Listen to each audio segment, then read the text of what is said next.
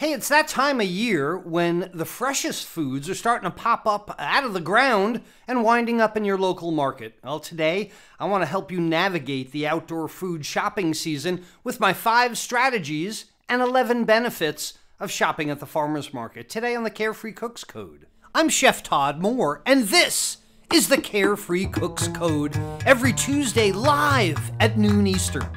Here's our challenge. How can home cooks cook freely with creativity, confidence, and pride while ignoring recipes and still impressing themselves and others with what they cook? Well, the answer is found in becoming empowered with how cooking works, using dependable and repeatable methods of cooking that work for any ingredient, for any diet, and any desire, just like chefs do. And we'll know we've cracked it when everyone sees cooking as an exciting and rewarding way to improve their relationships, their lifestyles, and their health through better food and cooking. This is the Carefree Cooks Code.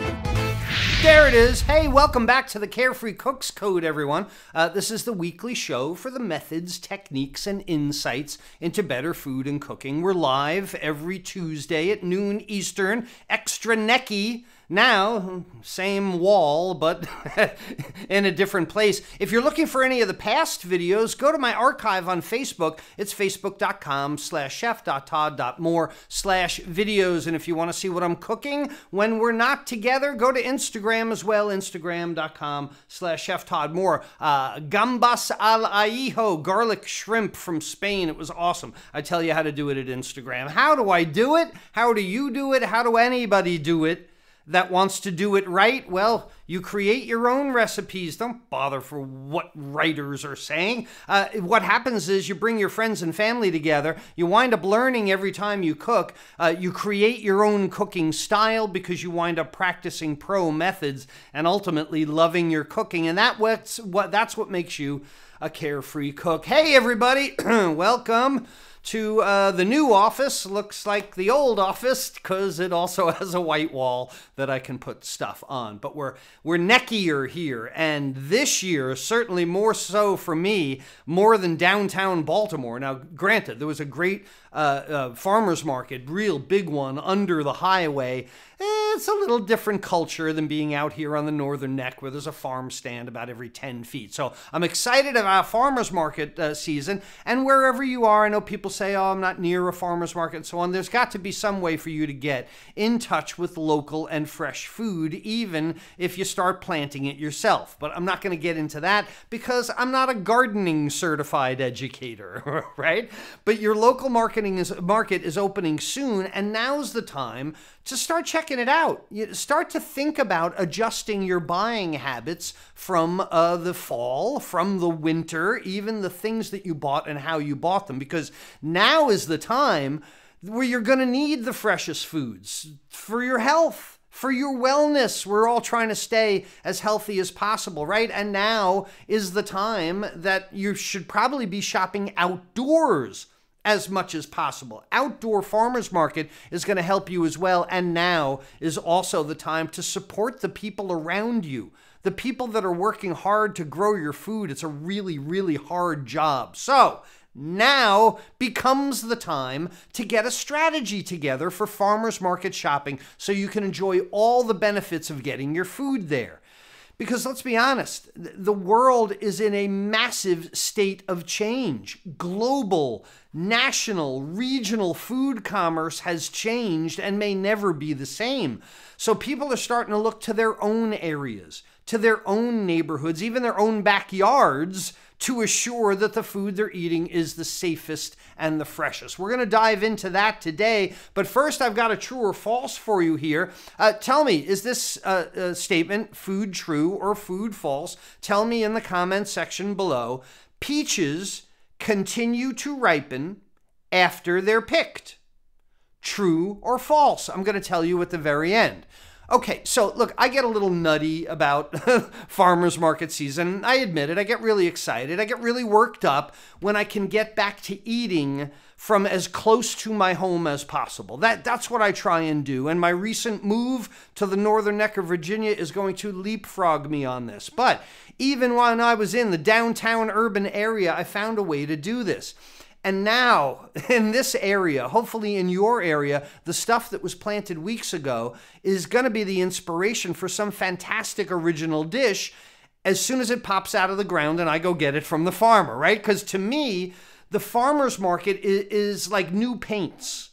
Is like new strings. You know, if you're a guitarist or a painter, it's like new air being put into my cooking, and that's why I love it so much. And if you love the freshest local food, if you love cooking with ingredients that have the best flavor, no doubt about it, then there's no reason left to start avoiding the farmer's market. You know, maybe you don't go there, but now I can put this in your head, so don't avoid it, because I've got 5 strategies and 11 benefits of shopping at the farmer's market that will get you as excited as I am in the coming season. Well, maybe not excited. I'm a very excitable boy. So let me give you my first tip. Tip number 1 is go commando.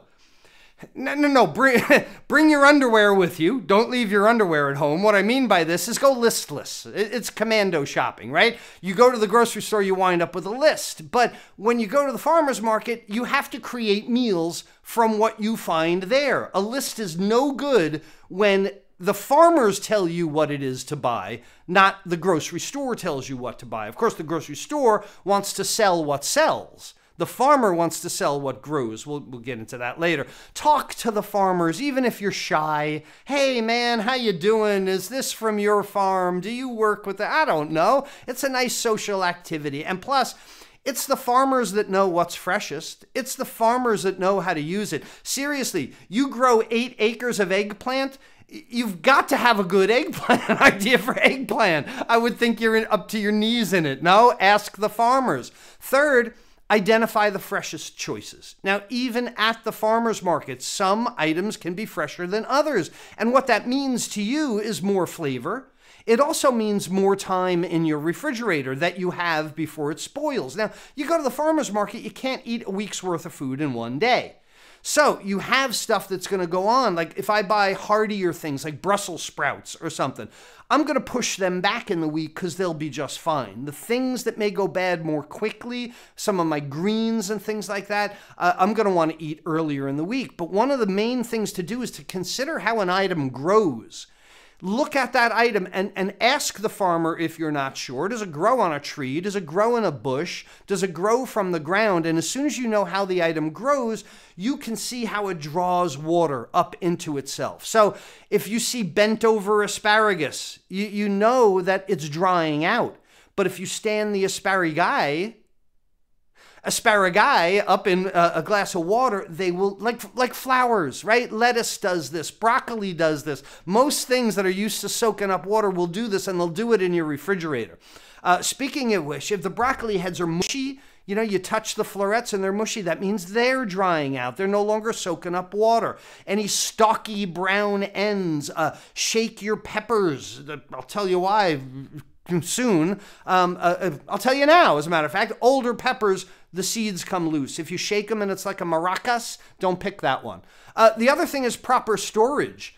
When you spend all this time and money getting the freshest food possible, when you get home, you want to protect your investment in food.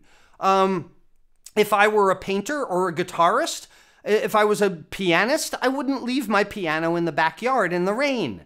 I would take care of it. I would respect it. And it's the same thing with your lettuces and your asparagus, whatever, when you come home. Then, when you start to be really skilled with cooking methods, you start matching the method for the food that you bought. And when you match the correct method to the food that you bought, you're really highlighting the natural flavor of the food there, right? So I won't dive too deeply into it. There are basically 13 cooking methods, maybe 9 that you can apply to fresh stuff from the farmer's market, maybe 10 or more. But mismatching those ingredients. I'll give you an example. I don't know, you buy a big round roast and you put it on the grill. too thick to grill, you need a cooking method. You've heard me say this before. So there's a skill in finding the freshest, protecting it in storage, and then matching it with the right cooking method. But okay, some of these might be a learning curve here. You might have to get a little courage up to talk to the farmer. Might be hard for you to talk to people. It's probably hard for farmers to talk to people. I think they spend a lot of time alone in the field. So maybe shopping without a shopping list might be scary to you. This is shopping without a net, you know? Sure. So it's not immediately apparent to everyone which item is the freshest in the market, or how to store it so it lasts longer, or even the best method to match it with. But luckily, these are all things that can be learned. And as a culinary educator, I would be really excited to help you with that. That's what I'm here for. And that's why we have things like today, Tuesday at noon, the Carefree Cooks Code, so everyone who wants to enjoy great food and cooking can have the information that helps them most. Look, on Tuesday, I could cook asparaguses. I could cook a bunch of asparagus, and you could just watch me do it. Or we could talk about how to find the freshest and retain the value. That's what Tuesdays are about. It's pretty much why I've done everything I've done for the past 12 years or so, because I want to share my great pride, my freedom with everyone everywhere. Because once you start your journey toward carefree cooking, once you start to gather all these skills, then you can enjoy all the benefits of good local food. And what I call it is food migration. Not that the food flies south for the winter, you know, some food does, but it's like the technology migration. Do you know what tech migration is? It's food migration, tech migration, right? You do. You know what tech migration is, and I'm going to prove it to you. You might not have heard the words, but let's see how far back we can go in your memory. Did you own 45 RPM records? Where are they now? They don't plug into your iPod very well, I know that. When you were done with your, if you're saying to me, gee, I can't remember if I know what 45 records are, did you own one of those things? Yeah. So if you owned like a drawer full or like a bag of 100 of them, you know what 45 RPM records are. But then at some point, did you replace them with 8-track tapes? Pretty cool when you could push the button and go to the next track. But eventually along comes the cassette tape, technology migration. And all those cassette tapes, they all wound up in the bin when CDs were introduced. More tech migration. Now you don't even need anything tangible. You just download the file and put it on your phone. It's tech migration. So if you apply this concept to your carefree cooking journey, you could have the same migration. TV dinners from the 1970s have turned into microwave dinners. Notice it's no longer fried chicken, it is poulet frite. In the microwave, it's poulet frite. Food has gotten simpler. Food has gotten lazier. Food has gotten worse. Plain and simple. Our food is worse than our ancestors are. And you know why this is? The food has been dumbed down to accommodate for people that don't know how to cook. Oh my goodness, we have things like pre-cooked and frozen rice. I mean, this is beyond the pale to me. If you can't cook rice, I want to teach you how, simply. But look, in an effort to avoid real food, in an effort to walk around cooking skills, the current food migration has given you worse food, not better food. From 45 RPM records to your iPhone is a tremendous improvement. But in the food migration that's going on, it's like going from CDs to 45 RPM records. But look, the good news here is you don't ever need pre-cooked frozen white rice, because if you know how to cook, it changes the game. It changes everything. And if you start shopping at the farmer's market, your food migration is going forward now instead of backward. You're going to start to buy whole ingredients instead of portioned ones. You're going to buy wholesome food instead of bottled ones or condiments. You're going to start making things in your own kitchen instead of buying them from someone else's. And your microwave oven, For this kind of crazy stuff, it should be relegated to heating up water, which is pretty much all the microwave is good for. So once you've started a positive migration of your food, it's gotta start at the farmer's market. And I love shopping at the farmer's market for a whole bunch of reasons, and I'm gonna give you the 11 facts that prove why farmer's market shopping is better. Number one, it just tastes better. If you like food, if you're a fan of food, if you're a fan of good food, this is where you get it. Plain and simple. I mean, it's a shame that so many people have dumbed down their taste buds with processed, frozen, convenience items that were never fresh.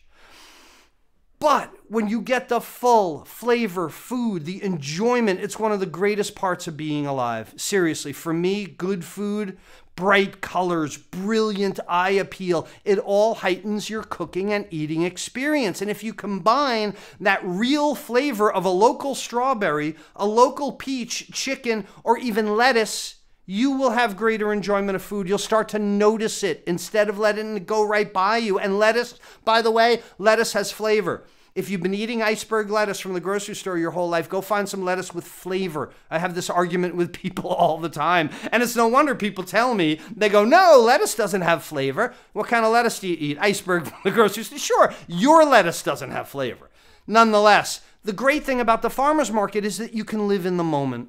It's serendipity. You live for the season. They won't have everything all the time at the farmer's market, but that's okay. It's okay with me. You don't get your birthday every day of the year. You don't get Christmas every day of the year. I don't get strawberries every day of the year. When it's strawberries, I go buy as many as I can. When they're gone, they're gone. But luckily, the next few weeks, it's blueberry season on the East Coast, so that's cool. There's a connection that you experience with nature when you eat only what's fresh, local, and available. And anything else is really ridiculous to someone who knows about really good food. The third thing is farmers are working hard for you. I have great empathy for them. They work hard to supply excellent food, not cheap machine food, right? I want to support them with my money. And most often, these people at the local farmers market, they're multi-generational farmers. They have a deep sense of pride in what they do. And trust me, they're not getting rich.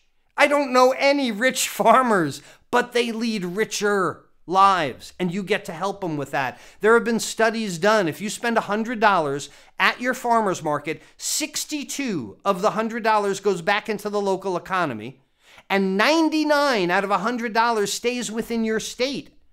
But if you spend your $100 at the huge warehouse mega store, only $25 stays local. So where do you want your money to go? Who do you want to help? The other great thing about the farmer's market, it's good for the earth. Food in the U.S. travels about 1,500 miles on average to get to your plate. 1,500 miles is a lot of fuel and gasoline, jet fuel, trains. However, shipping food creates a lot of waste. And the food is often treated, waxed, gassed to help lessen the effect of spoilage on this huge transit. But your local farmer, the guy that loves the land and supports their family, they don't have a gassing machine. They just don't own one. Corporate farms are polluting. Corporate farms are deleting lands. Corporate farms are using inordinate amount of resources to make your food dumber and cheaper. It's not a good deal for us. Also, the food's just plain old better for you. When the food is harvested before it's fully ripe, it has less nutrients than when it's allowed to ripen on the plant. And if you're going to ship your food 1,500 miles, like I said, it's got to be picked way before ripe to avoid the spoilage. And much of the Mega Mart food stores, it's highly processed. It's grown with pesticides or antibiotics or hormones, a better way to make it look good and sell it. Buy ugly food from your local market. It will taste better than the pretty food from the Mega Market. There is a serendipity in shopping at the farmer's market. It's finding something new. Hey, cool, what is this? How do you cook it? Why, this is a different kind of tomato? What is it? Again, the grocery store sells what sells. They're there to move stuff. The farmer sells what grows. And I love going to the farmer's market and seeing what's new every week. asking the farmer about it, using it in my cooking. My meals, they're never dull when I keep a wide variety of fresh, seasonal, wholesome foods at my table. I'm an animal lover, but I got a real hard time with this. Look, I can't even listen to stories about the mistreatment of animals, but I'm a carnivore. You know, and I know what a huge contradiction this is, and I guess I'm not enough of an animal lover to stop eating some of them.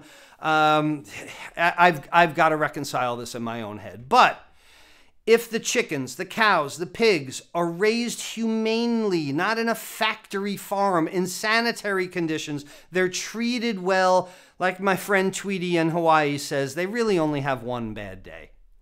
There's a sense of eating your own dirt. My friend Pascal at the L'Épicure Finet in Paris, he taught me this concept. Not literally eating your own dirt, but there are minerals, there are nutrients endemic to where you live that gives you the characteristics of your local food. And I believe there's great credibility in the idea that the food from your earth has the minerals, has the antibodies necessary to keep you healthy in your earth, in that place. And knowing where your food comes from, the source of the food, is becoming increasingly important with the potential of food safety hazards, global shipping, things like that.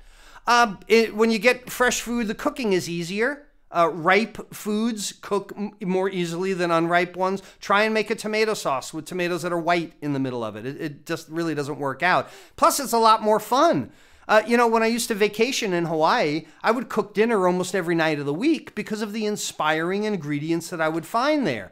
And most people would ask me, like, why, as a chef, wouldn't you go on vacation from cooking? Why would you cook on vacation? Well, I always said it's like a violinist, you know, finding the Stradivarius, you know, a Steinway piano for the pianist. I find the freshest ingredients there, and they're the easiest to cook. They're the most nutritious. You can also make going to the farmer's market a family event. It's not very exciting to push the metal cart around the grocery store in the bad fluorescent lighting, but the farmer's market is where people like you, people who care about food, congregate. Meet your neighbors. Again, talk to the farmers. Enjoy the outdoors instead of the fluorescent lighting. Bring your family with you and teach your kids about fresh food and where the food comes from. The farmer's market makes shopping more of like an exciting treasure hunt. And it really takes a lot more thought and involvement than just wheeling around the grocery store. Last one, you avoid plastics and packaging. If this is important to you, think about how much packaging goes into the grocery store. My goodness, the lettuce is in a plastic bag. The fruit is bound in mesh. The broccoli is on a styrofoam tray and wrapped in plastic.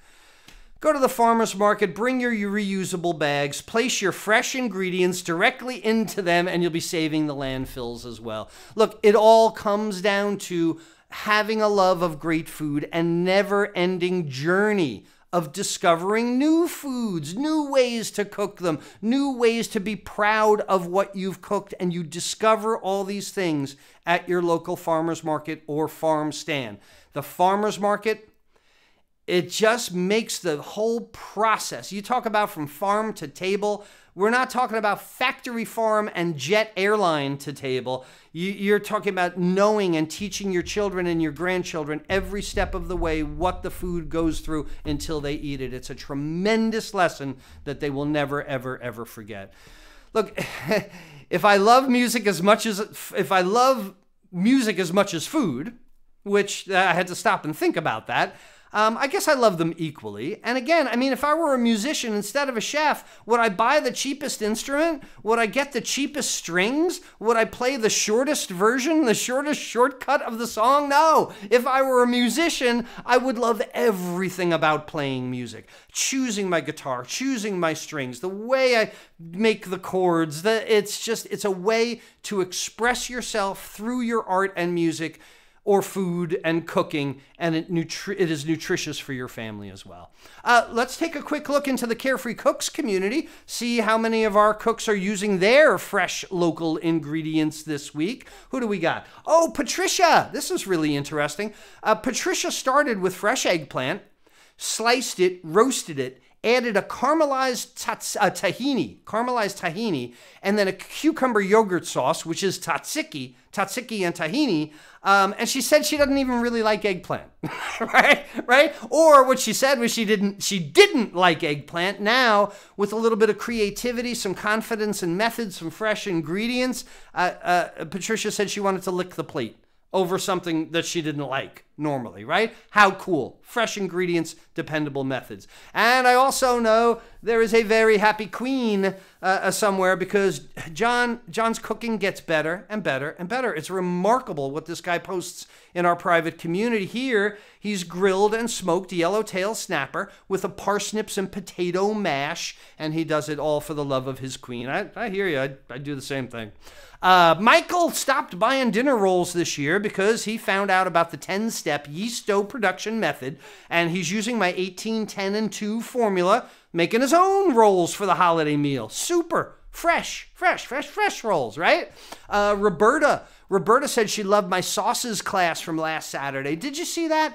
That class was already 55 minutes long, and it could have been like 4 hours if you saw the finished product. But I made a basic tomato sauce, and then I made 3 adjuncts that you add to it to make 3 different sauces. Go back and see that class Saturday. Anyway, Roberta watched it, right? So she saw it as an inspiration for this really outstanding tortellini dish. She sauteed leeks, portobello mushroom and garlic, deglazed with marsala wine, added a chicken velouté.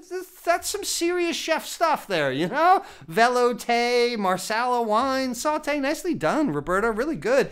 Hey, how about some comfort food? Everybody loves that. Gnocchi and meatballs with marinara, entirely made by Mary's hands. Mary made the gnocchi. Mary made the meatballs. Mary made the sauce, and it's way better than anything she's ever bought in a store, she said. Nicely done. This is what goes on in our Carefree Cooks community. People suddenly learn how to make pasta, and they go nuts. People suddenly learn how to do something. You don't need to learn everything. You only need to learn one thing, and then you're dying to learn everything else. That's the way it works. Look, if your farmer's market is open this weekend, get down there. Like, see what's happening. Start checking it out and start making it a weekly food habit. Back to the true or false today. Peaches continue to ripen after they're picked. Okay, it depends on how you define ripen. So we're going to call this true-ish, okay?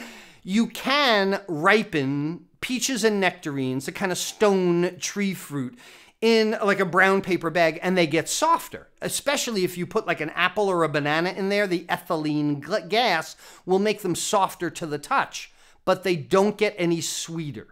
And here would be my argument. If you say just that the fruit gets softer, it's riper, okay, then you can ripen them. But if you say fruit gets sweeter as it ripens, which I believe is the right definition, then the answer is really false, because unlike apples and pears, nectarines and peaches, the sugar content does not improve once they're picked. You pick that kind of stone fruit off the tree, they don't get any sweeter. Apples do, pears do, pineapples do. There's a lot of food that do, but they don't get sweeter. So depends what you call ripe. It was really kind of a trick question. I'm sorry. So everybody's right today. 10,000 points for everybody. That's why it's important to get local fruit that's picked at ripeness, not before.